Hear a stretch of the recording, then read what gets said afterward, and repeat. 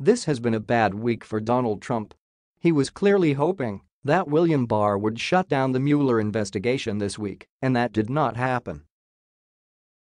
Trump's Labor Secretary Alex Acosta was in the news for a plea deal he brokered that broke the law, and New York State has criminal charges ready to file against Paul Manafort, greatly weakening Trump's power to pardon him and sending a clear message to others who might hope for a pardon from the president. Yet one big story went underreported this week. It is the story connecting the dots between not only convicted pedophile Jeffrey Epstein and Donald Trump, but also Donald Trump and other sex offenders, and how it relates to the Trump-Russia scandal.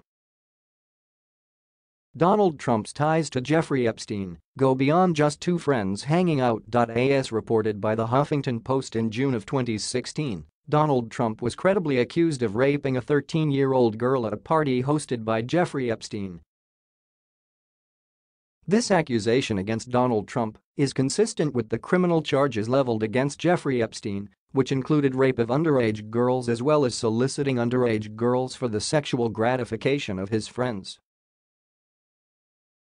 While news outlets are reporting about Trump's friendship with Epstein, I have not heard anyone bring up the charges that were brought against Trump regarding an incident that allegedly took place at Epstein's home and involved a then 13-year-old girl.